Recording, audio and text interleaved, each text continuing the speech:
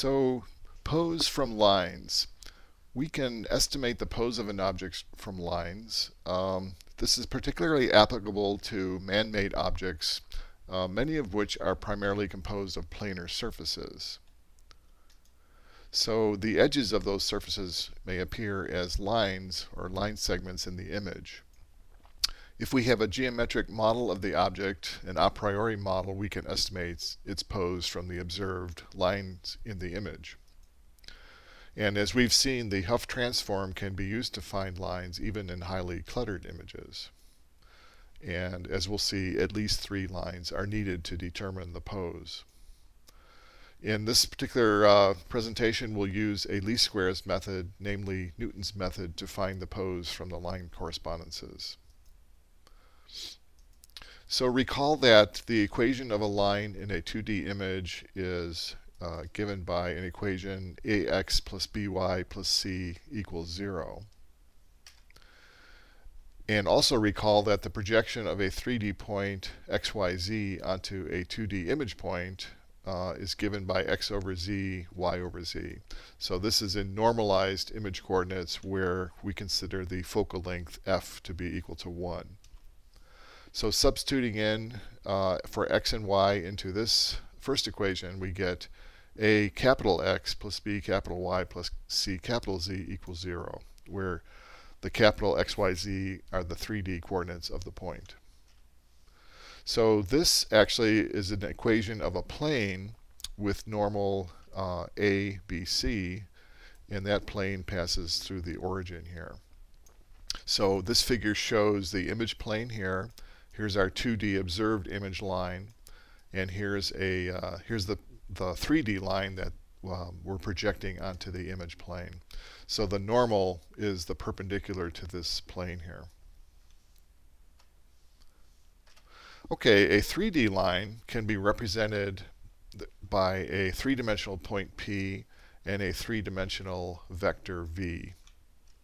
So we can transform that point and that direction to camera coordinates, from world coordinates to camera coordinates, using the standard rigid transformation by multiplying a rotation matrix, adding a translation vector. So we transform the origin of the line, the point that lies on the line, and we also rotate the line's direction into the camera's coordinate system. So the point is also on that plane that we observed in the previous slide. So it is also normal to the plane. So if I take the vector to the point P, in this case P prime in camera coordinates, that is perpendicular to the normal to the plane that lies on.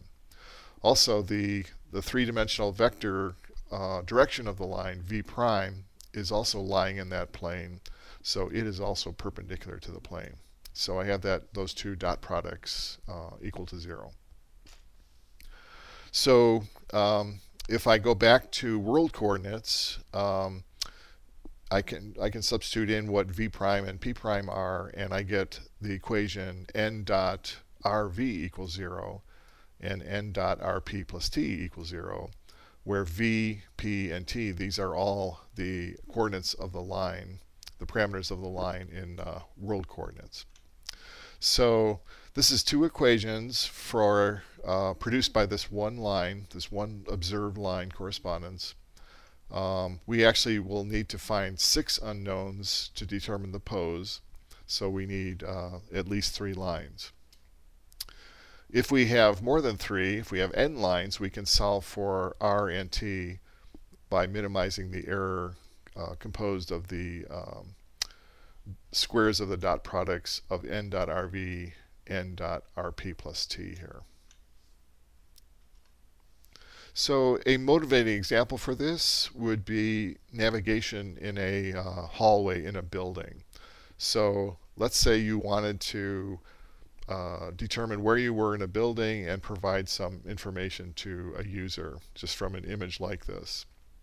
So if we had a map of the building in terms of the dimensions of line segments and the presence of doorways, etc., we could match the observed line segments in the image with our model and determine the pose of the user. So here's one way to do that. We first take the edge detection of that original image, let's say using the canny operator, and then fit line segments or lines to that image. This is the result of doing that, doing a Hough transform on those edge points to determine lines. So in this particular figure, the blue lines were obtained from the edges on the top half of the image, and the green lines from the edges on the lower half of the image. All right, so one other thing we need is to use vanishing points. So parallel lines in 3D appear to intersect in 2D. So this figure shows 3 lines on a cube, all parallel, and they all appear, if you extend them, they appear to intersect at a single point. So that's called a vanishing point. We would also get the same thing for these vertical lines, but of course that's going to be way up here. I guess at infinity, it kind of looks like because they're parallel in the image. So this will help us find line correspondences because it finds the set of lines that are parallel.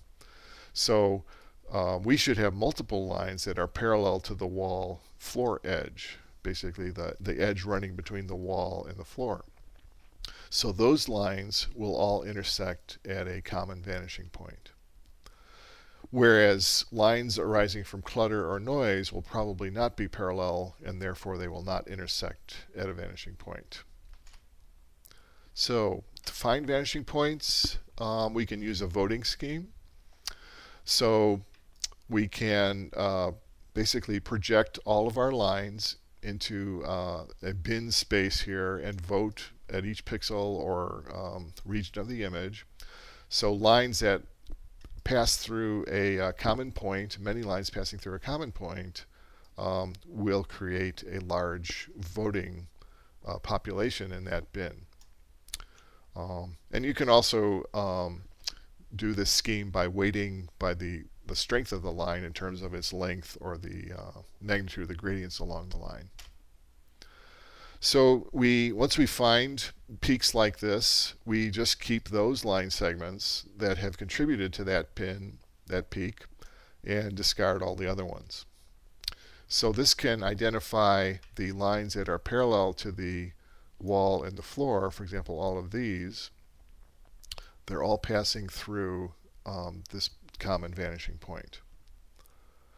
So in this particular example, we used a 2-dimensional voting plane, but it's actually better to use a spherical system because if you think about it, these vertical lines are going to intersect at a vanishing point that are not on this image. They're going to be way above the image.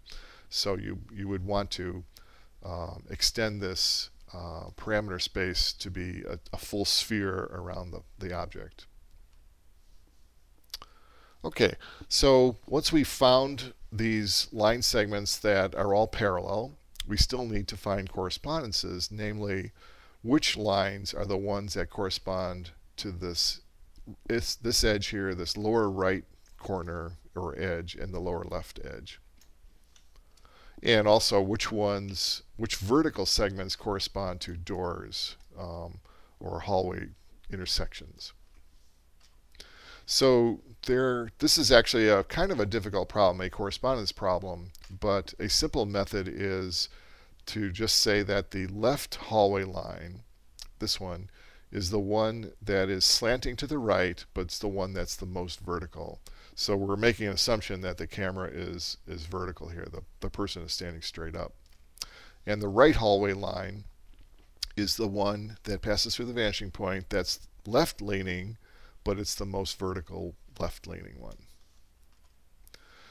As far as vertical lines, this particular work did not try to identify correspondences between vertical lines and hallways and doors. It just tried to find a vertical direction. So from that, we can't actually determine all 6 degrees of freedom of the pose. We can only determine 5 degrees of freedom. So as we said before, 6-degree pose estimation requires the known position and direction for at least 3 model lines. If we only want to find 5 degrees of freedom, then we just need 2 lines and a direction. So here we're going to use these 2 lines and this vertical line. So we won't be able to recover the distance along the hallway, just our orientation within the hallway and our position perpendicular to the hallway. So this student did some experiments with a set of hallway images and successfully identified the floor in most of them, and also measured the ground truth camera pose. So the position was generally found to within 6 inches, and the failure cases were usually due to not detecting a wall floor line. Here's an example of a failure case where it's using this edge as the floor edge as opposed to this one. Here's a case where the clutter associated with all of these extra edges caused it to misidentify the vanishing point. Here's the entire set of images that were tested. The ones labeled in green were successfully matched. The ones in red were incorrectly matched.